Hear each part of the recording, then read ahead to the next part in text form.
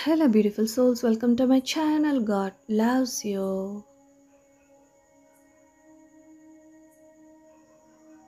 Angel words. It's corny but true. Your person have given up on love. It's not that love hasn't come knocking these past few years, because it has. It's just that mistakes have been made, people have been hurt, and they too have been burnt. There was enough hurting to go around for a lifetime.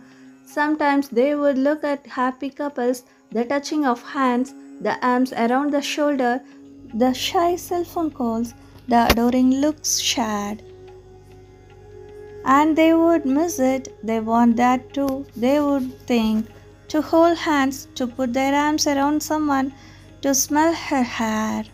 But reality will bring them back down to earth. Been there, done that. Let you not go there again. Then they got to know you.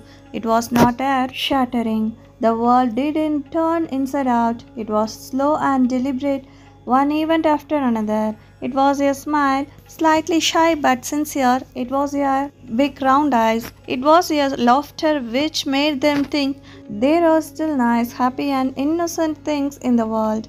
Most of all, it was the little chats that somehow nighttime couldn't stop. It was about everything and nothing. It was those walks in the dusk, or the sitting in the car looking out into the gardens. And when they held your hand, they were hooked, and now they want to take a chance again. But God knew they needed you, and so He sent you back to them. This time they need not just your love but also your friendship. They were yours, they remain yours, and will always be yours. Come back, dear love. Your separation didn't shatter them. Instead, it made them strong and made them realize that they want you today and forever. They are not asking much from you. All they want you to do is look into their eyes and tell them everything will be okay once you get back. It's not possible to rewind, but reconciliation is an option. You can always try to make the wrong things right. Every day their heart breaks. Loving you was the best decision of their life, and letting you go was the worst mistake.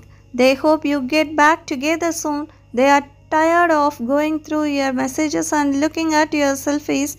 They want to get back with you so that they never feel alone. They love you. They were foolish not to create a perfect love story for you.